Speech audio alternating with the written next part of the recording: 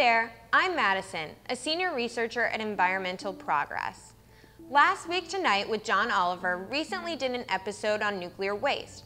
Although I'm a huge fan of John, I was shocked to see such an inaccurate portrayal of the issue. Oliver dives back into B-movie tropes to bring us this hot take.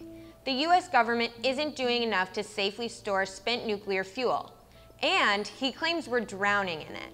There are more than 71,000 tons of nuclear waste stranded at the nation's 104 reactors.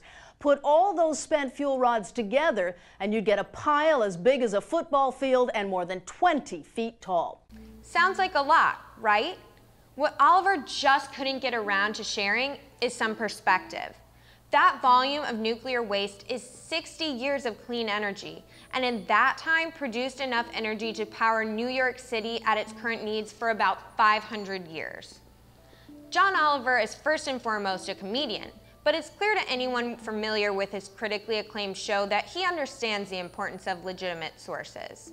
There is a lot of bullshit currently masquerading as science. Not all scientific studies are equal. Some may appear in less than legitimate scientific journals, and others may be subtly biased because of scientists feeling pressured to come up with eye-catching positive results. Now, let's go back to the nuclear waste video.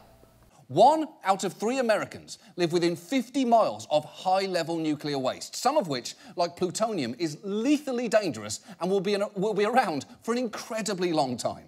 This figure comes from the privately funded Union of Concerned Scientists. Despite their name, the Union of Concerned Scientists is not a team of neutral researchers. It's an anti-nuclear advocacy group hiding behind the title scientist.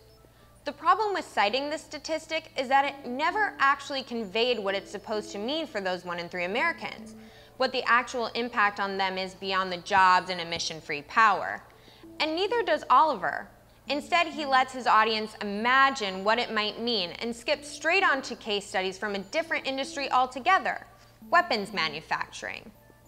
Repeating a statistic published by an anti-nuclear organization without explaining its implication is a problem because it spreads blind fear and panic. We see this again further in the episode.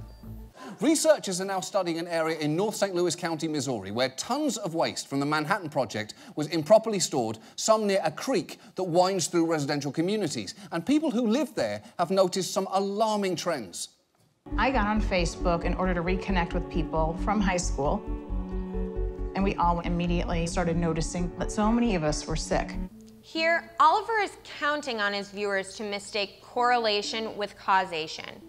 This was quite disappointing to watch because John Oliver is usually so careful defending this point. I kind of get the insistence that there must be a link. The age children are supposed to get the MMR vaccine happens to be the same age that diagnosable signs of autism can begin to appear. But correlation is not causation. That is what scientific studies are for. Attributing cancer to nuclear waste is no different than attributing autism to vaccines. It makes for great clickbait and worsens our public health, but the science just isn't there to support a link. And then we get to the potty talk.